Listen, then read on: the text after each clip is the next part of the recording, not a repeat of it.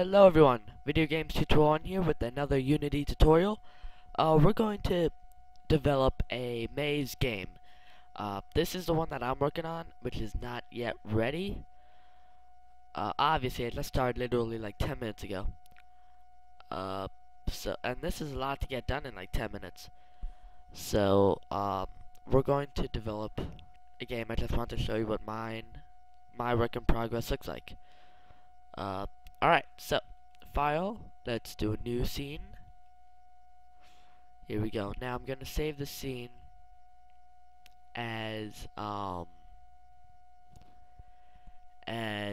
maze tutorial. Save. Now, sorry, the screen might go a little slow because I'm on the screen capture thing. So, here's our main camera. Now, let's obviously first we need a terrain.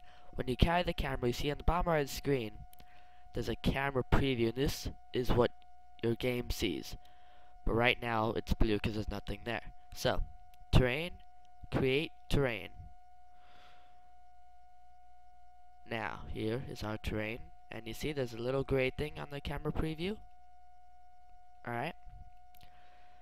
Now this terrain needs grass or a texture of some sort. So you click on the terrain, then on the right here, you could raise and lower the terrain, which just sort of raises, like if you click a brush, it'll like make mountains and stuff. Alright, which is also pretty cool. Set the terrain height, right? Yeah. I don't really know much about that, honestly. So smooth the terrain height. You can just sort of smooth out the end there. Alright. Paint the terrain texture. Now this is what we want. So go to edit, add. Now right here, box pops up, says add terrain texture. So hold on, let me move that out of the way. Alright. You click on this little dot next to where it says none, and you find a grass-like texture, which is usually right here, about in the middle, you know. So double click, there it is, add, and there's your grass. Now say you want trees here, edit trees, add that dot again, and you go look for a tree. Let's use this one. Add, click, and then boom, that adds trees right in that area. Alright. Now this is the creating a terrain part right here, obviously. I'm trying to decide in my head if I should no, yeah, let's do it. Let's add walls. Oh, I don't know if I mentioned this. Oh yeah, I did. We're gonna do a basic maze game.